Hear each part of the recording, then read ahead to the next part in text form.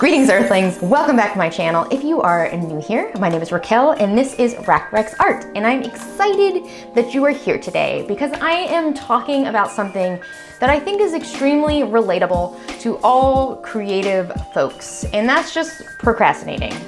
Sometimes it can be so incredibly hard to start a project, even if you're really excited about it. I wanted to take some time to kind of like examine why that might happen to us and also share some of the tools and tips that have worked for me in getting over that. I am not someone who really struggles with coming up with ideas. There's too many ideas, but I do struggle with dragging my feet.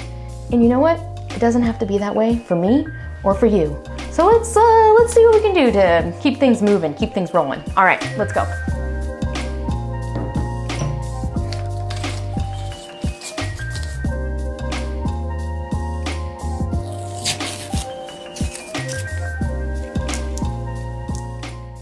Tip number one for overcoming that creative block. Tell yourself you're making something for someone else. I don't know what it is, but if I'm making a gift, it is a lot easier to start and it is a lot easier to get it done quickly. I think there's something about like the thrill of surprising a friend that is very motivating to me, and it'd probably be motivating to you. So try it out. I've decided that this message in a bottle is going to be for my incredibly kind and sweet and inspiring friend, Sierra.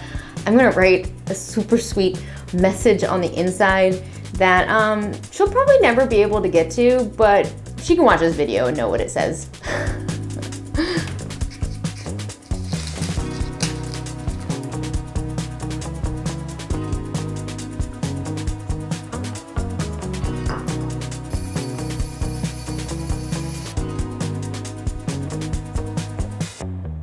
I'm gonna give Sierra this as a birthday card, and personally, I find this message in a bottle to be more interesting than your average birthday card. Tip number two starts with identifying the problem. What I like to do is write down the reasons I think I'm not starting, or honestly, even just the reasons I might feel anxious about a project. I find that taking these ideas, these reasons for procrastination out of my head and writing them down helps me more clearly identify what they are. And once I have the list of reasons I'm not doing anything, I can look at the list and decide, is this something valid that I need to pay attention to, that I need to do something about? Do I need to be a little bit more gentle with myself today? Or is it something that I'm blowing out of proportion in my own mind? And I think you'll realize that once these are written down in front of you, it's a lot easier to sort through this and kind of clear the water and get started.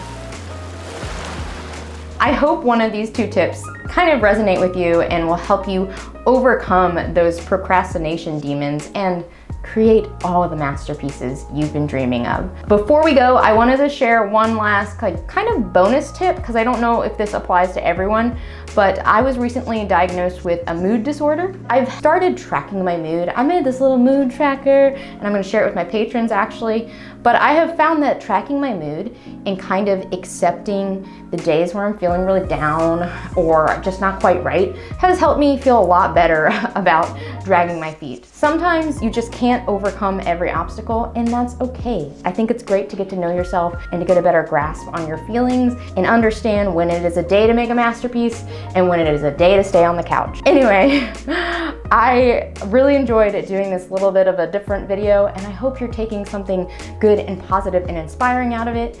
And most of all, I hope to see you in my next video, my next live stream, or on Instagram. Have a great day. Bye-bye. Do you struggle with starting a new project?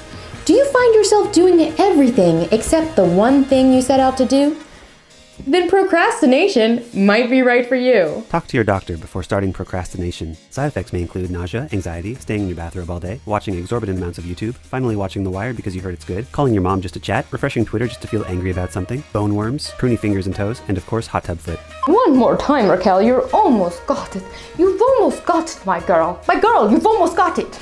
The cure to procrastination. You've almost cracked the case. Swear to God, if these machines outside come up on my microphone, I'm going to be furious. Yeah. You got this. Yeah, you got this.